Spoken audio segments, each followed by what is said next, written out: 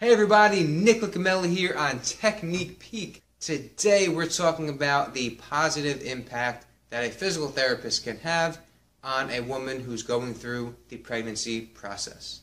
Here are some examples of some activities that would really benefit a woman who's pregnant, as well as some other things to keep in mind with this type of patient. Let's take a look.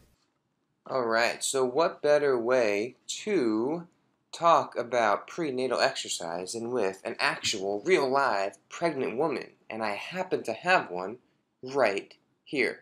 And that pregnant woman just happens to be my beautiful wife, Carly. That's right, everybody, that is Mrs. Technique Peak herself. So here we're just starting with some treadmill walking. So prolonged walking was a provocative activity for her. So we are using the treadmill to go through some graded exposure to that activity. So we're walking on the treadmill for a duration that brings her to the right up to that edge of discomfort, right? And then we're going to stop, take a break, and then kind of push that threshold a little bit more. This way we kind of raise that threshold over time through that graded exposure to that activity. And like we talked about in the slides, we want to also train the cardiovascular system, right? So we don't want her to get out of breath when she walks across the room or walks up and down the stairs.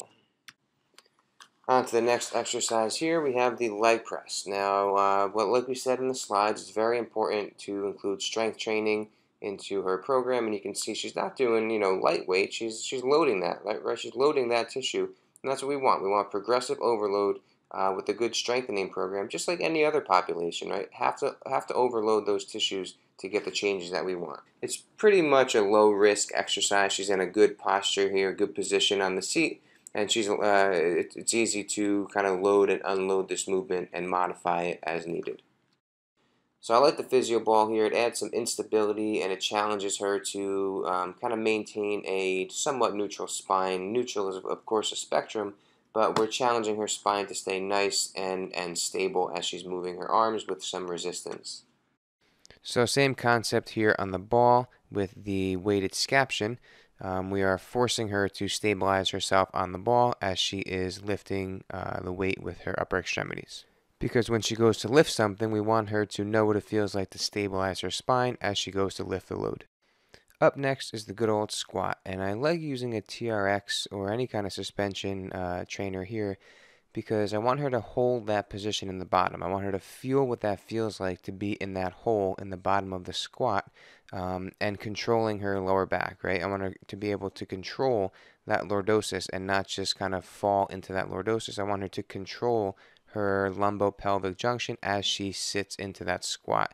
And in that position, she's also getting a good burn in the quads and the glutes. Speaking of burning quads and glutes, I love this weighted pull. I love this for a few reasons. The strap is kind of right where her glutes meet her lumbar spine. So it's pulling her into a lordosis. So she is being forced to kind of resist that lordosis and control her pelvis as she's moving, which again, we want her to do whenever she's walking or lifting a load. We want her to control her spine and her pelvis and prevent falling into that lordosis uncontrollably. Up next, we have a deadlift from the floor. So this is kind of more like a sumo deadlift with a medicine ball. She has been taught to keep the load close to her body and lift with her legs, keeping a relatively flat back, tight upper body, and kind of go down right into that hip hinge to lift the load. So we're going to groove this movement and we're going to load this movement so that it has good functional carryover whenever she wants to lift something up from the floor. Up next is another one of my favorites, the hip thrust. So the bands here, I put them like this because I wanted to load the hip thrust, but when we load the hip thrust, usually we place a weight on the lower abdomen. Obviously, we're not going to do that with a woman who's pregnant, so I have the band wrapped around her proximal thighs and under her feet to kind of resist that explosive hip extension. And then I have a band around her knees so that she is pressing out into the band and isometrically working on hip abduction as well. I like the hip thrust for a couple different reasons. The main one being that at the top of that exercise, at the top in that top position, she is squeezing her glutes and coming out of that lumbar lordosis and kind of letting that lower back round into a little bit of a posterior pelvic tilt. As she descends down into the bottom position, she is going into a bit of a lordosis. However, it is controlled. So I want her to not avoid a lordosis, but I want her to be able to control that position. Up next, we have a classic core exercise here, and that is the kneeling chop. So she is kneeling with one foot right in front of her knee, so she's kind of like on a tightrope. That makes this very challenging. She has to stabilize everything from her feet all the way up to her torso.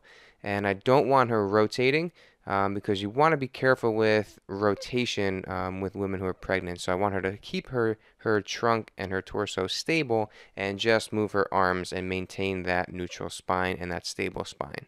Now, you don't want to avoid rotation. It's not dangerous, but you just want to be careful with it. Up next is just the UBE, right? So this is a fantastic way to work on some endurance. Not necessarily the goal here isn't to strengthen her arms. It's just to kind of work on her cardiovascular health and train endurance here, which is very, very important. Again, we don't want her to get winded with everyday activities. We want her to build up her endurance. And here we're going to stand up. So now she has to stabilize her entire spine as she is propelling the UBE.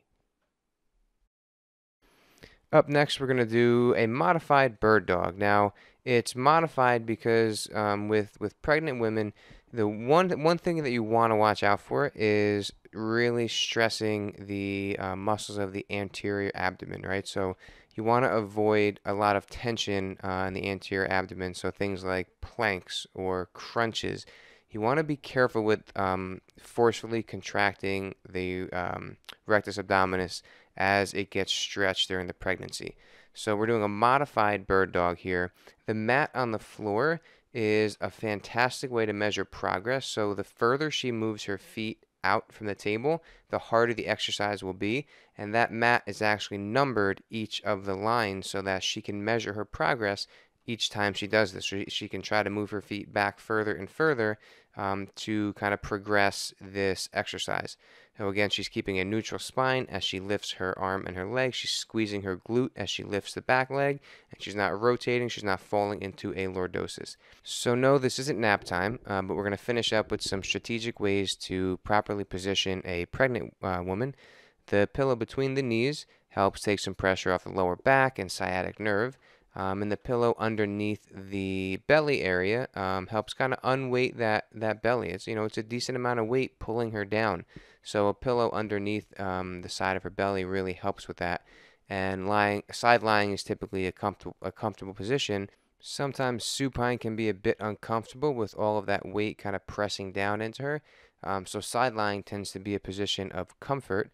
You can also kind of build up the pillows on her back if she is lying on her back to elevate her up a little bit. That will also sometimes do the trick. Thank you so much for watching this episode of Technique Peek. I hope this helped, and we'll see you next time.